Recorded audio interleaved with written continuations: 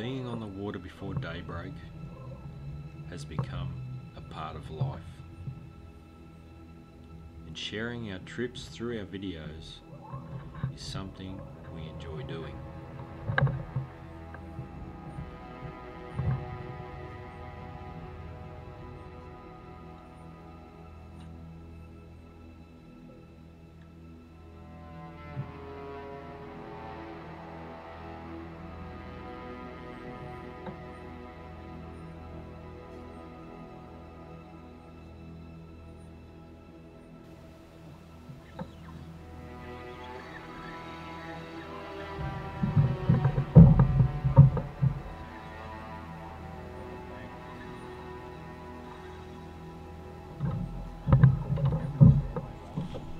Well, Glenn and I have come down to the hole again this morning. Come down to do a bit of sonar talk and all that kind of thing.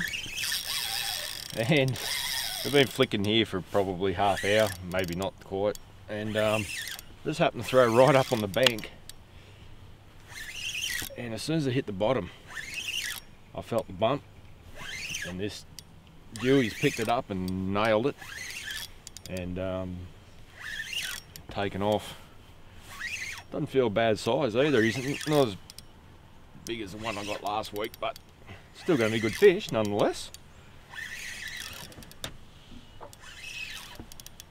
It's already a good start to the morning, Glenn.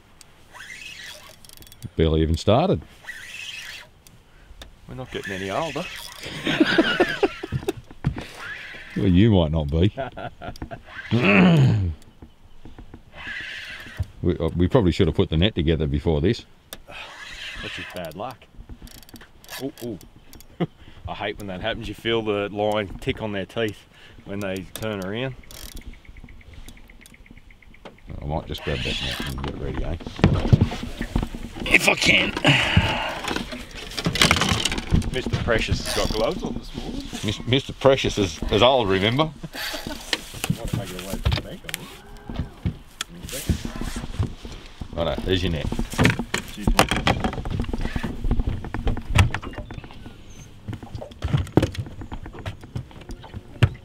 There we go.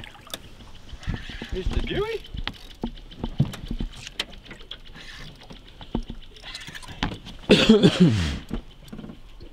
Lovely little fish. Tell you what, I think he might have swallowed that. Look at that. Yeah, it's gone right down. That's a 5.8 inch.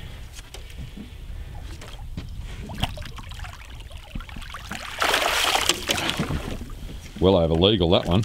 Bloody oath. Just goes to show, early bird gets the worm. Let's hit spotlight. Yeah. I'm going to put the lanyard on before I put me. Should we do an instructional video on about lip grip use, or? Yeah, see this lip grip here? They got these things called the lanyard, and what you do is you slip your hand through there. Like that. How good's that? That way when you go to release the fish you don't lose it. Well, you don't lose your lip grips. Yeah, both. You don't lose. Go nuts. It's alright, just smash my gear, it's alright. Man. Look at that. Yeah, he's got that. Oh, sorry. You're right, no, stay there. Yeah, he's got that down there. I'm just working the angle, that's all. Ah, working the angle. He swallowed that. It's right in there. Man. That's the slow strike reaction from the young fella. That's right, look at that. Awesome fish for the morning. I reckon we get into them. Hurry up and dehook that so I can get one. No worries. Thank you.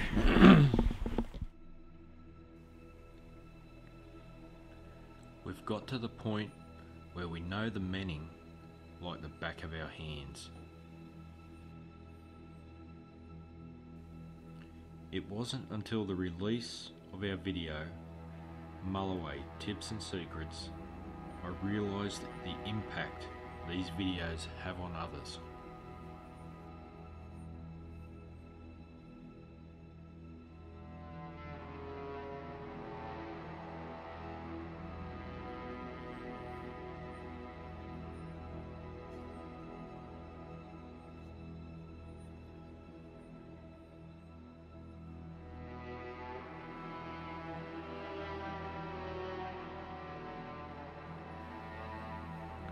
decided it was time to test ourselves on a new river system.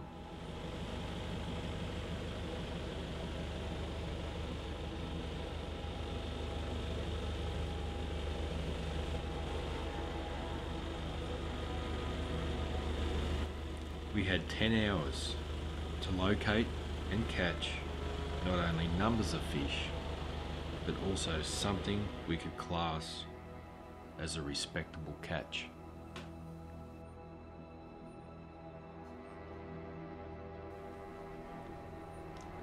But this time around, it wasn't the Lowrance sounder that would locate our prized catch.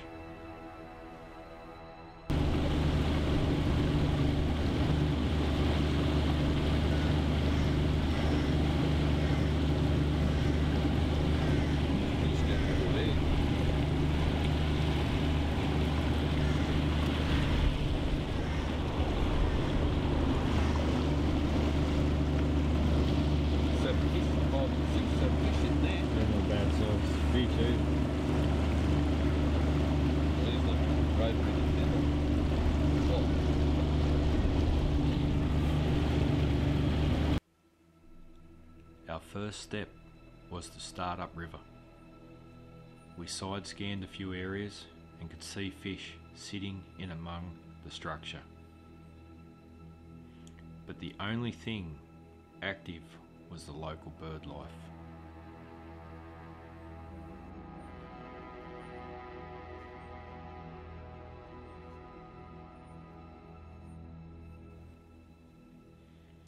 "5 hours in, and we only had one flathead in the boat. We decided to follow the rainbow and try our luck downriver.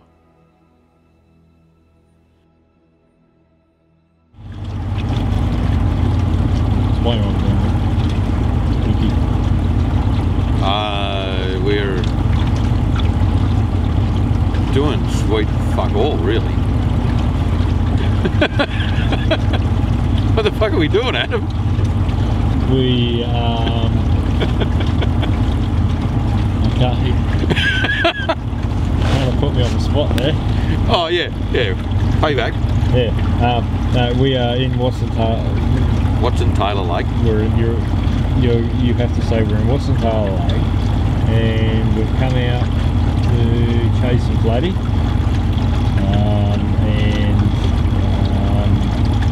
Never fished here before. Really got no idea where we're going. Yeah, that's right. Okay, so go for it. So we're just basically having a little explore at the moment. We've put in at the highway bridge and come down.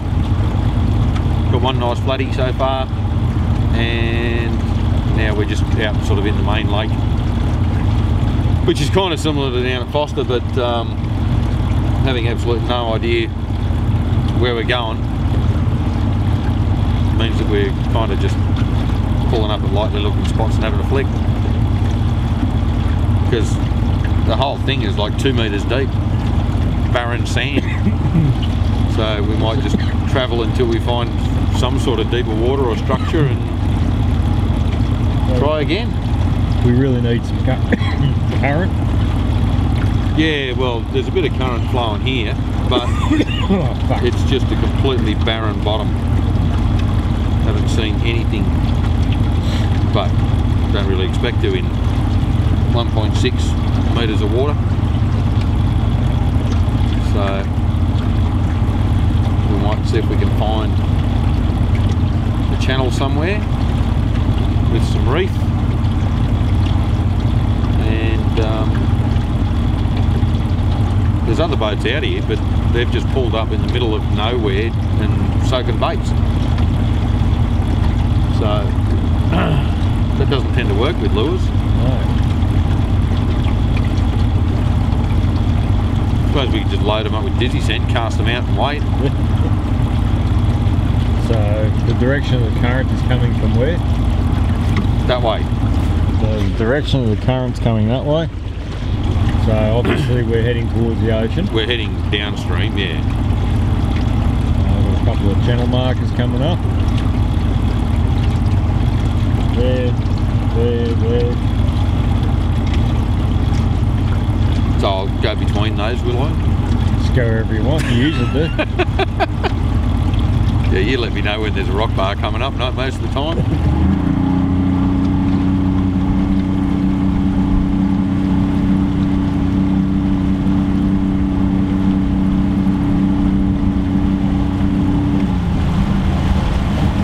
Looks very shallow here, Glenn. It is. It's just come up to 0.8.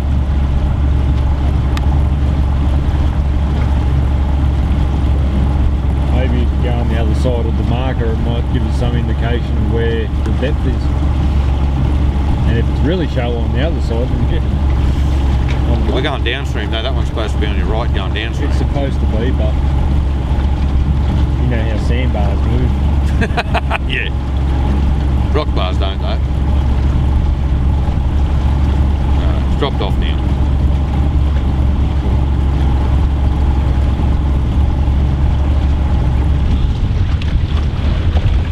Well, it's dropped off. I mean, it's back to 1.6 metres.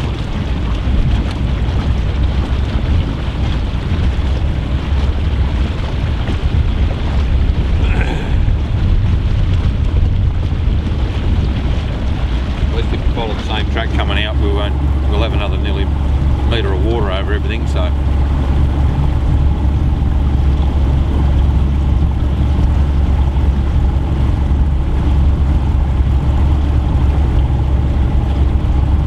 There's a little island over there, we could always go and fish around it. yep. I reckon put a little surface lure on it and see what we can fire up. I'll go normal plastic.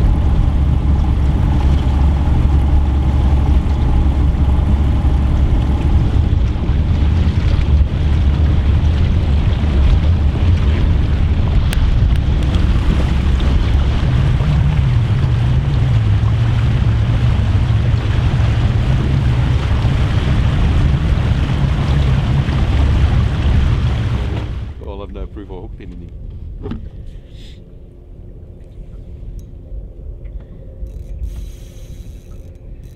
Talk to me, Glenn. Oh, I think I've just hooked a good flatty.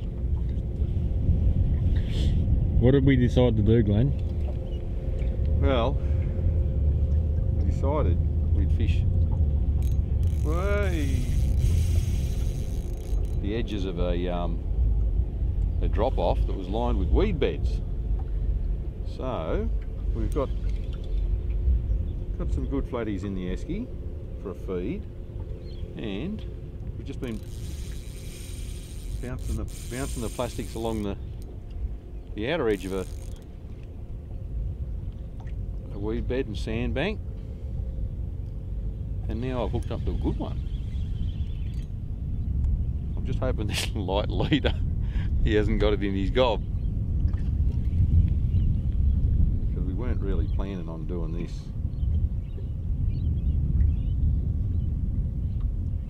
Oh, that's teeth, I can feel it on the line.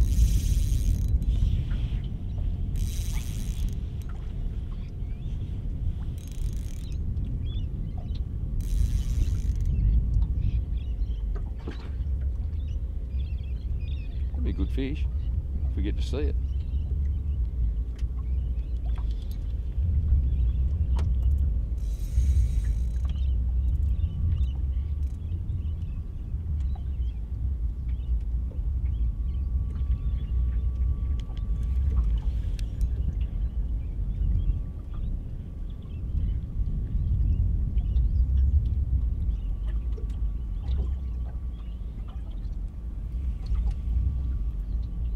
Might be a big fat catfish.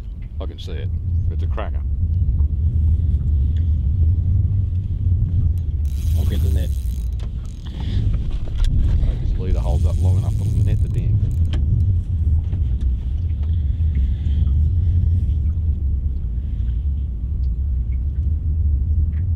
He's just planing down in that current.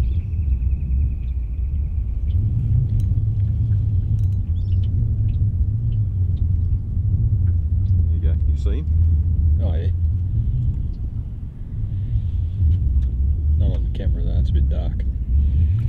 Oh yeah, there we go.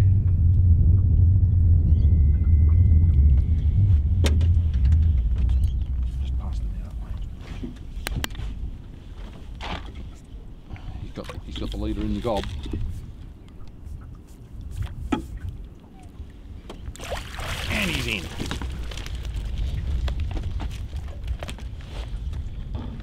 Wow. Pretty lucky to land that. He actually had the head of the lure, head of the jig down inside with a leader right over his teeth.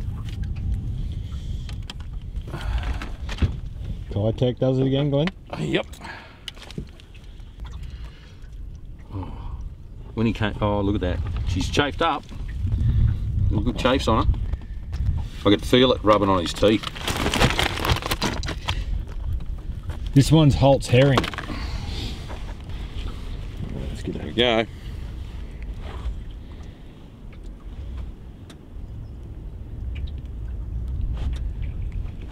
Nice fish. I reckon we'll let this one go. On the dot. 68 centimetres. On that. Very cool. Come on, sweetheart.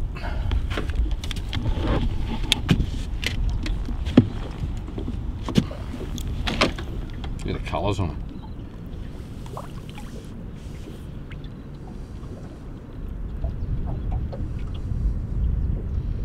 It's got the fins out, flared, ready to go. She goes. Whew, look at that. Happy days. Well done, mate. That was lucky. Glenn just turned the camera on after recording for about 3 minutes. It's all good. But I've got a feeling, I don't know. I don't know if this is a Jew or a flatty. Ah, it's a flatty. It's a cracker too. It clunked onto it over there, and it's heavy. This thing is heavy. We were just talking about I wanted to crack an 80. I don't know if it's going to be 80, but I'll tell you what.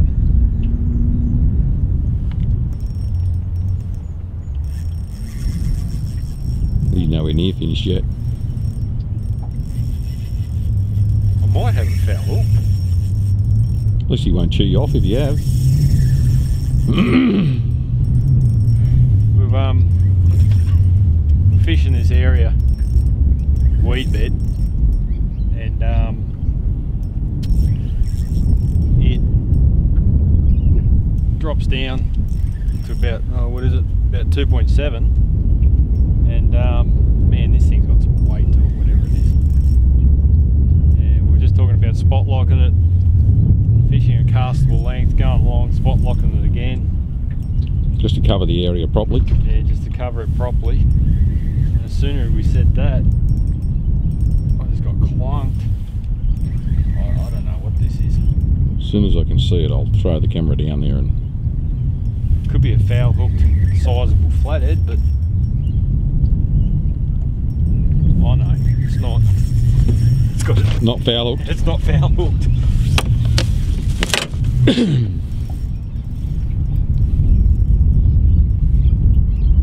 Running 12-pound leader, 10-pound braid. Doesn't feel like it's got it down. I can't feel teeth rubbing. Man, this thing's got some bloody weight to it.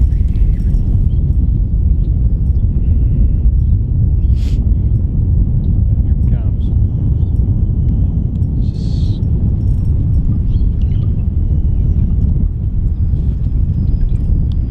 I think it's going to be bigger than the last one, mate. Yes. Look at that. Did we just talk? Oh. We were just talking about you're going to try and get an 80, and I reckon that's going to go, well, it's well over 70. Man, awesome. If you're wondering why we've got the tarp in the boat, it's because it's pouring down rain all day. Let me get rid of that. Yeah. So we know where it is. She is awesome. Now keep in mind, this is July. This is July. And we're still getting, well, the last one was 68 centimetres. This one's going to be well over 70. Well, just at a guess. It's definitely heavier than mine. Let's have a look at her. Look at that. Look at that. Just got to get the sun flare off her. That's it. What an awesome fish. That's a cracker. That is an awesome flatty. Just give us an upright length. Up the other way.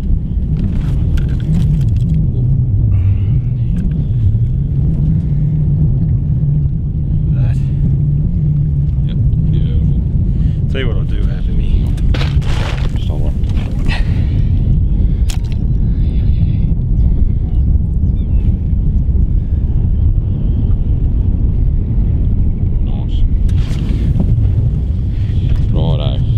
I've only just landed and we've started throwing again was 68. We'll see what this one comes up at. Oh, right down. Oh, right down. She's healthy. She is. Ouch. Go with them. Oh, 78. Here we go. 78 centimetres. 78 on the dot. On the dot. Absolutely beautiful. Now this is... Not bad. Good size. This was... Ow! She was caught on a Kitech 4-inch lime chartreuse easy shiner. Pretty happy with that. I'm going to get it back in. Oh, she bite down.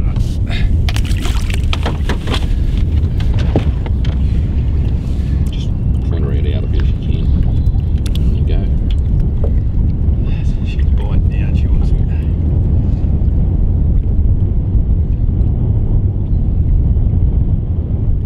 Whenever you're ready. She's got the fins flared out, she'll swim. Here she goes. Happy days. Yes. Congratulations, now go and get your 8. I'm happy with that. I'm going to drop the lure down beside the boat. This is your sonar, obviously, and you got an option on your sonar. A lot of them do. Actually, I think all of them do. Correct me if I'm wrong, but this is what you call an A-scope. This is live. This is what's happening as it comes through the sonar beam. So what I'm going to do is I'm just going to drop the plastic down in through the beam, and you'll actually see it fall live. It's like the new live, the Garmin Lives and all that kind of thing. So I'm going to drop it down, and there it goes. It's just hit the bottom. So that's the plastic. Now I'm going to lift it, and there it is. Lift and drop. You can see it on the side here. Lift, up it comes, down. It's just starting to leave the cone again now. I'll have to put it back now. Lift, there it is, and drop. And you can see on the screen where the actual jig head is coming up and going down. I'll lift it again, up it goes. Oh, fish just come up at that. Up it goes, down.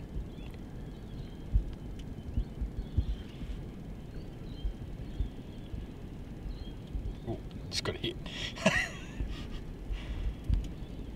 So you can physically see if you're vertical jigging, say you're chasing bass in a dam or something like that, you can use this option and you can drop it down in the cone and you can physically see the bass or flathead. If we're in a big school of flathead, you can see them physically come up and chase your lure as you lift it. And what will happen is you'll see another red mark, follow it up and hit it.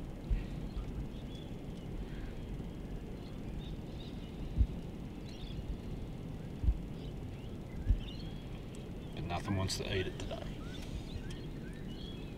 Oh, guess what? Oh, it was on. He must have hit that right on the bottom. He did. There's still a red mark sitting on the bottom. Here it is. I got it. On. I got it. And it's a oyster fish. Oyster fish, yay! Awesome. Something did hit that. I'll drop it down Yeah, again. well, there was a red mark on the bottom when you got the hit. I'll drop it again. Here we go. See if I can get something to come up and grab it. There it is.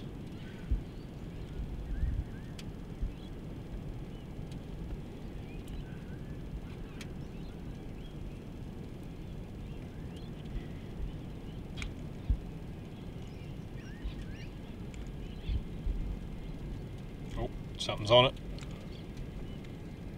See, something's following up. That wants it. I drop it back down. You can actually see the red line on the sonar where he's followed it up. Oh, come on. Still there.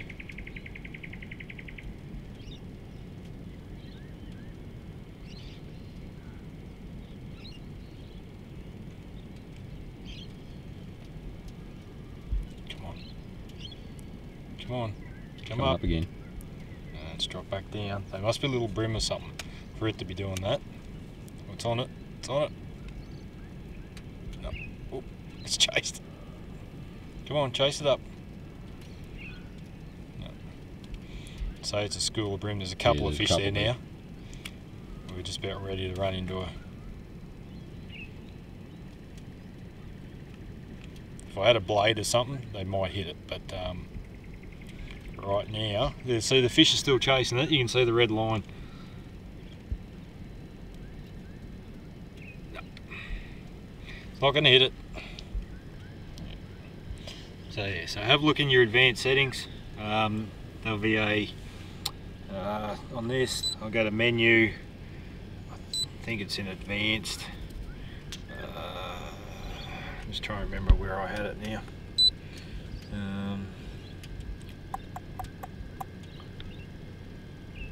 View. Oh, it was in my view. So, oh, just down back. So there's a scope there. I hit it, turn it on. Oh, clear that. There it is. It's back there again.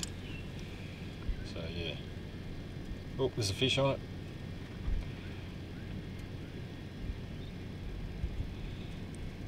We better hit the road, Glenn.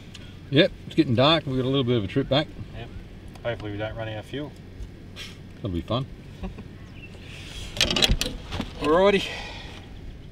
Red Glenn, dots. Glenn and I have come back. Glenn's going to pan around. Now we're a bit closer. There we go. You can see the shallows up further where the smooth water is.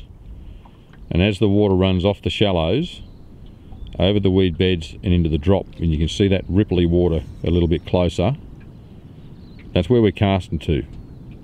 So we're casting to the edge of the flat water and letting our lures drop down into the deeper water as where the water runs down and off the flats. And Adam's hooked up again. It's not huge, but it's a good one nonetheless. Not as big as the There's the net. 78er. Oh, it's not even as big as the 68er.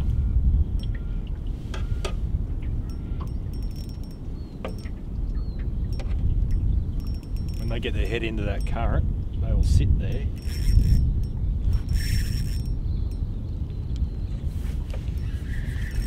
Must be Glenn's turn to catch a monster because Glenn got the smaller of the two last time.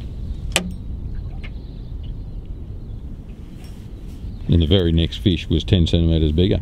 It was. Yeah, I can't get the set up.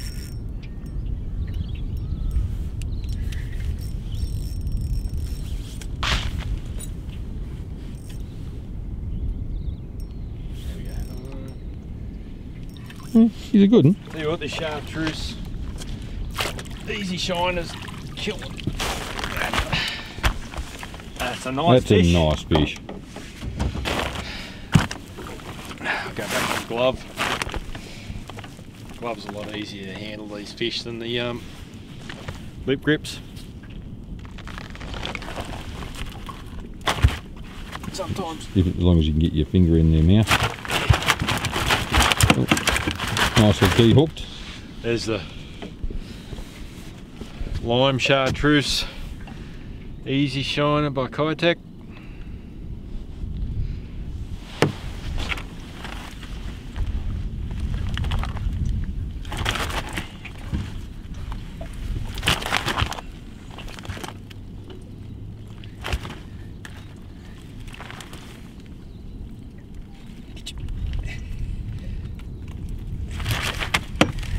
Yeah, nice one.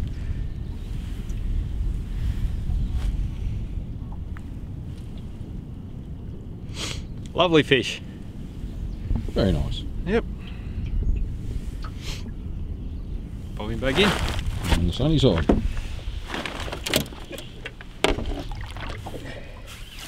Oh, there we go. That easy. Too keen. Let's get another one, Glenn. Okay. All right, well, we've actually come to a system where we've never really fished. Well, I haven't fished it before, and Adam hasn't either. So basically turned up blind, used the sounder and just visual indicators of where sandbanks and that sort of thing was. And then Adam got on his phone and decided we'd need to find out where the channels and sand flats and weed beds are. Got on his phone and had a look on Google Earth, zoomed in and picked out a spot, and we came down and pretty much that's where we got all our flathead today. So using Google Earth is a pretty good trick. And we've got plenty of eaters for the day. So there's 2, 4, 6, 8, 10, a dozen or more between us. Between the two of us. And we also released a 68, a 78, and the other one was probably 55. So we've released some cracking good flatties as well. So it's been a really good day, but we've got to move now because it's going to be dark by the time we get back to the ramp. Right. Sun's going down behind the mountain. So it's finger out time and go. Go, go, go. I'll go home and clean my messy boat up. So much gear for no idea.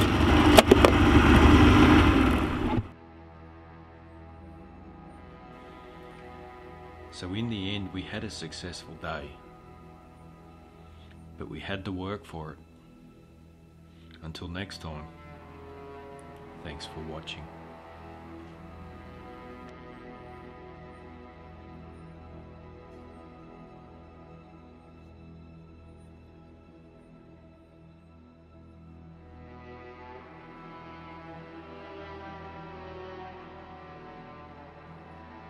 Colours on it.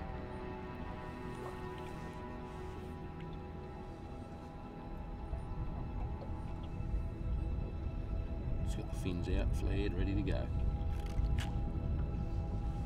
She goes.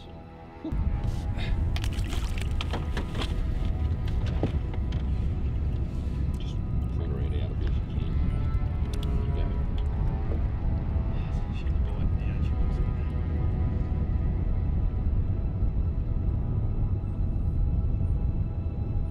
Maybe you're ready.